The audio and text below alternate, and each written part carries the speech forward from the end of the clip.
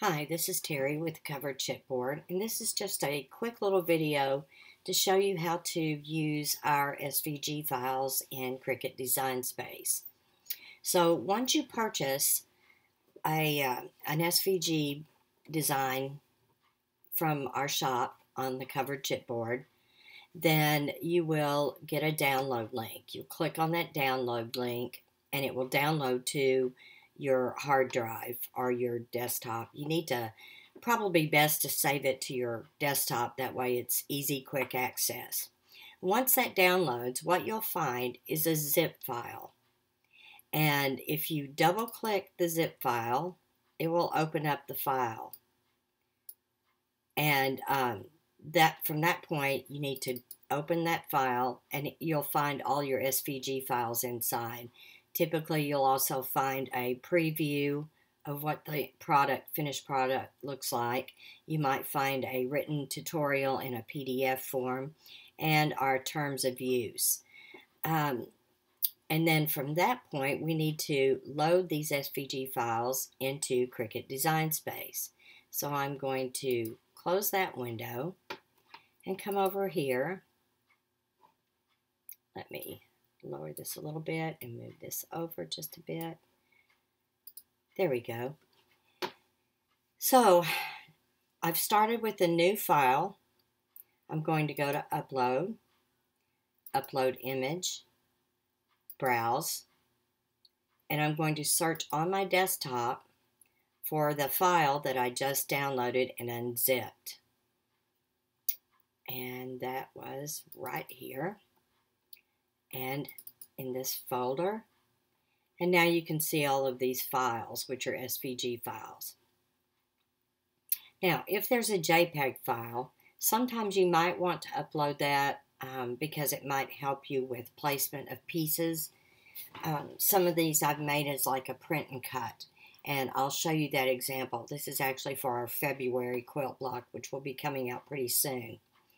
But here's the main SVG file. So I'm going to click on that and click Open. And I can give it a name. If I need to change the name, just click in here and start typing. If I want to put a tag for searching, I can do that. I can type in quilt block. And then I want to click Save. Now that it's located here, I can click on it and click Insert Images. And now you can see here's all the pieces to the quilt block. Now I mentioned that JPEG file. I'm going to upload that as well. So I want to go back to Upload, Upload Image, Browse, and I'm going to select this JPEG file. Now some of our files are print and cut files, and those will be in the form of a PNG, a PNG, or a JPEG, and you would upload those in this same way. So I'm going to click Open, and I'm going to get choices: simple, moderately complex, or complex. Anything that isn't a black and white image, you should choose complex. Click Continue.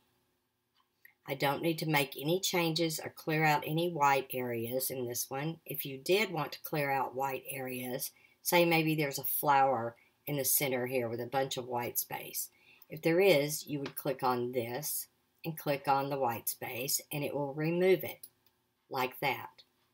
I don't want to do that for this file, so I'm going to undo. Once you finish that, you click Continue.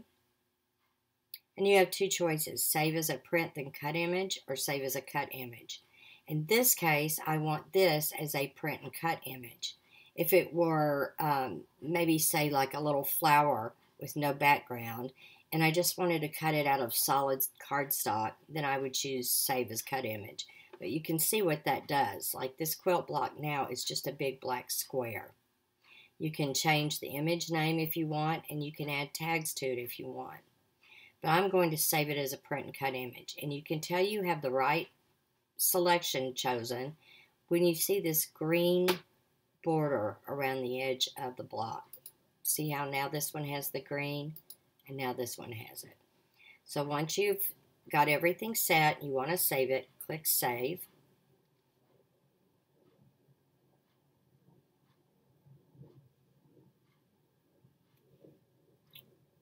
These sometimes take a little bit longer to save.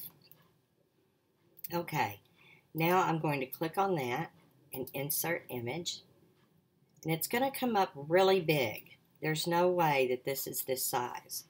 So for projects like this, you would have in the PDF tutorial or somewhere within that file information on how to size it.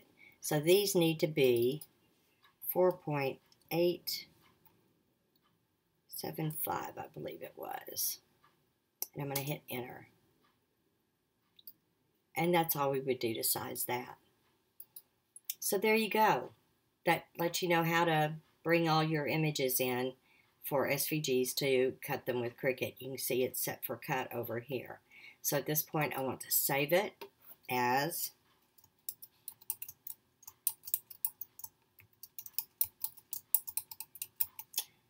and then give it a name and save.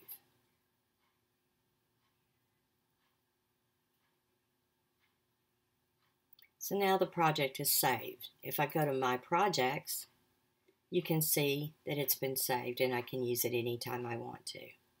So that's all there is to it. Hope that helps you out. If you have any questions, feel free to get in touch with me. You can get in touch with me through Facebook or my blog, either one. Have a great day. Bye.